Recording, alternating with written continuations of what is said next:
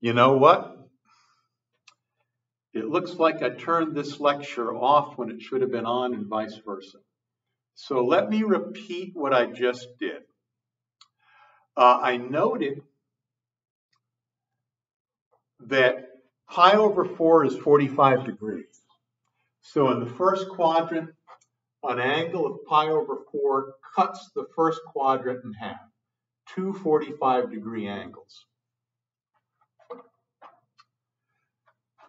If we work our way around the unit circle, we have pi over 4, 2 pi over 4, which is pi over 2, 3 pi over 4, 4 pi over 4, which is pi, 5 pi over 4, 6 pi over 4, which is 3 pi over 2, 7 pi over 4, and 8 pi over 4, which reduces to 2 pi. And the really great thing about the sines and cosines of the multiples of pi over 4 that don't reduce, the odd multiples of pi over 4, not only do they all have the same cosine and the same sine, but the sines and cosines are the same. The sines and cosines of all of these angles are square root of 2 over 2. Pi over 4, cosine is square root of 2 over 2. Sine is square root of 2 over 2. 3 pi over 4, the cosine is square root of 2 over 2. The sine is square root of 2 over 2. And because we're in the second quadrant, we make the x-coordinate, the cosine, negative. In the third quadrant, the cosine is square root of 2 over 2. The sine is square root of 2 over 2. And because we're in the third quadrant, both the x-coordinate and the y-coordinate are negative. Both cosine and sine are negative. In the fourth quadrant, 7 pi over 4, the cosine and the sine are square root of 2 over 2. And because we're in the fourth quadrant, we make the y-coordinate or the sine negative.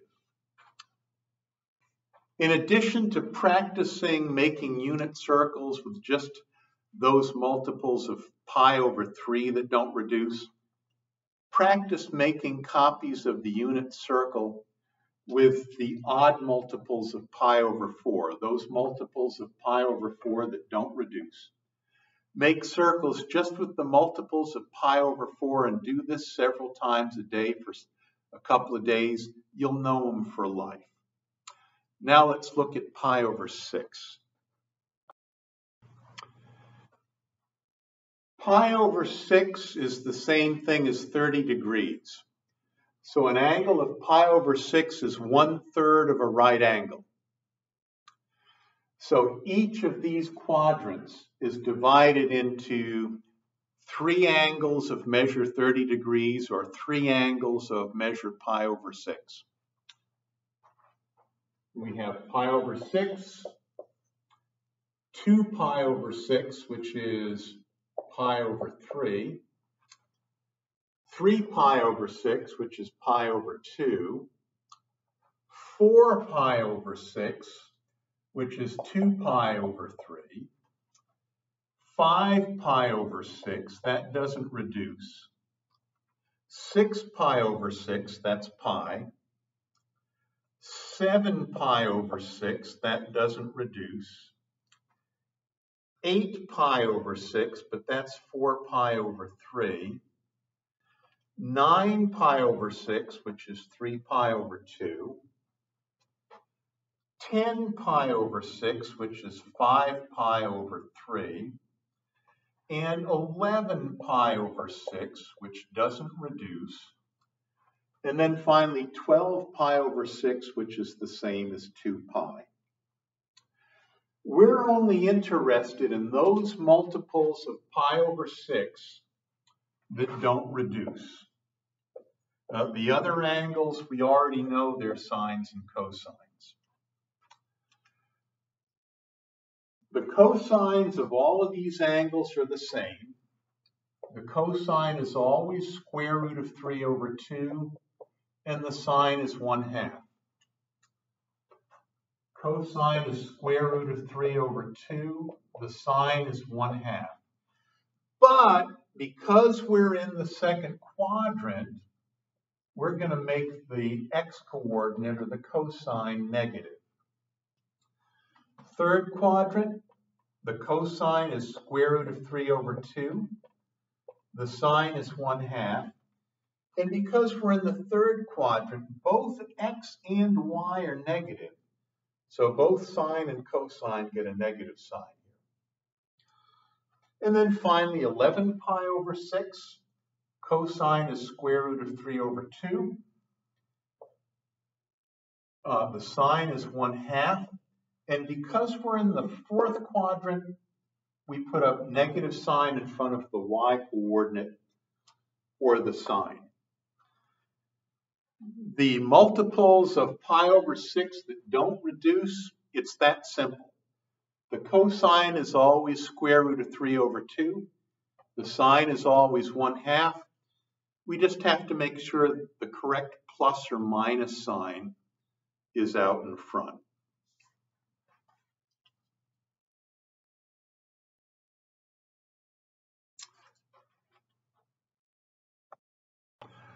And I would practice doing the unit circle with just those multiples of pi over 6 that don't reduce.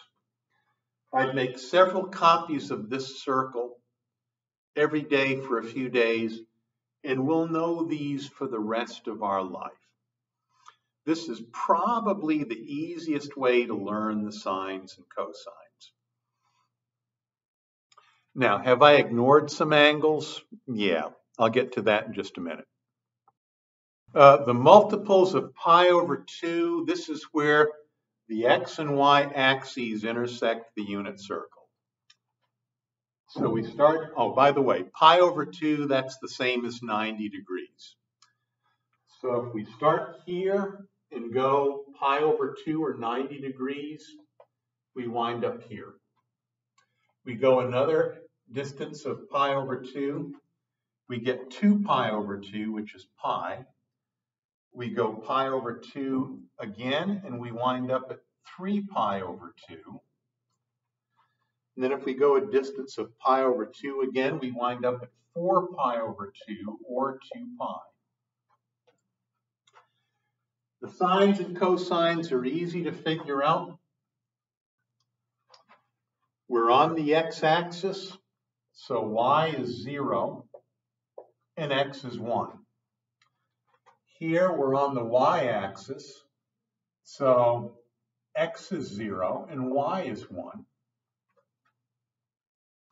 And note, x-coordinate is cosine, y-coordinate is sine. X-coordinate is cosine, y-coordinate is sine. We're on the x-axis again, so y is 0, x is negative 1.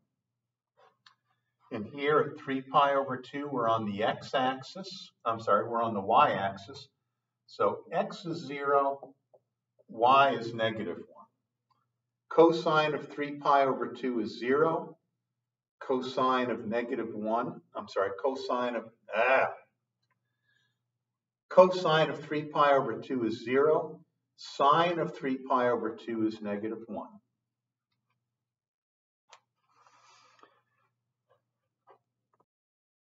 I should mention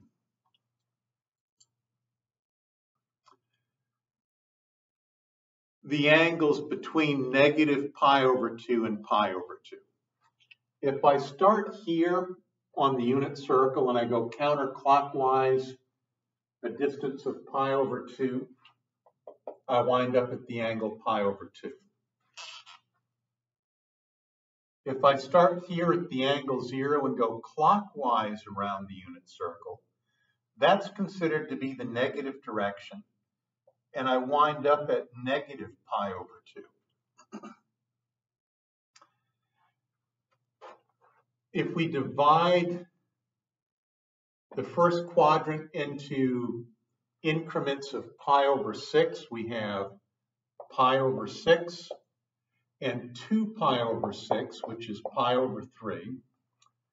If we go in the opposite direction, we have negative pi over 6 and negative pi over 3. And what's between pi over 6 and pi over 3? That would be pi over 4. And between negative pi over 6 and pi over 3, that's negative pi over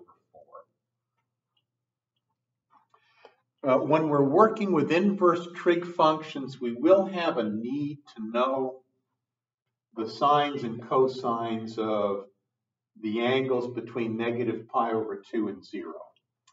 So we'll write the sines and cosines down. Cosine of 0 is 1, the sine of 0 is 0. Cosine of pi over 6 is square root of 3 over 2. The sine is 1/2. Cosine and sine both of pi over 4 are square root of 2 over 2. And cosine of pi over 3 is 1/2. Sine is square root of 3 over 2. Going in the opposite direction, the cosines remain the same. Cosine of negative pi over 6 and pi over 6 are the same. Cosine of negative pi over 4 and pi over 4 are the same. Cosine of negative pi over 3 and positive pi over 3 are the same. The only thing that changes are the signs. And we take the corresponding sign for each angle in the first quadrant, and in the second quadrant, we just make it negative. Sine of pi over 6 is 1/2. Sine of negative pi over 6 is negative 1/2. Sine of pi over 4 is square root of 2 over 2.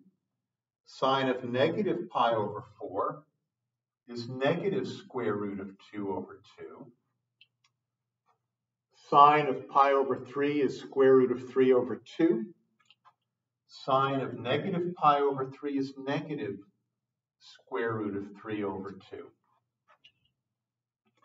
I've included these because when we do inverse trig functions, we'll have a need to know the sines and cosines of the negative angles from 0 to negative pi over 2. So after we learn the other unit circles with the multiples of pi over 3 and pi over 4 and pi over 6, use that information to learn the sines and cosines of the angles between negative pi over 2 and 0.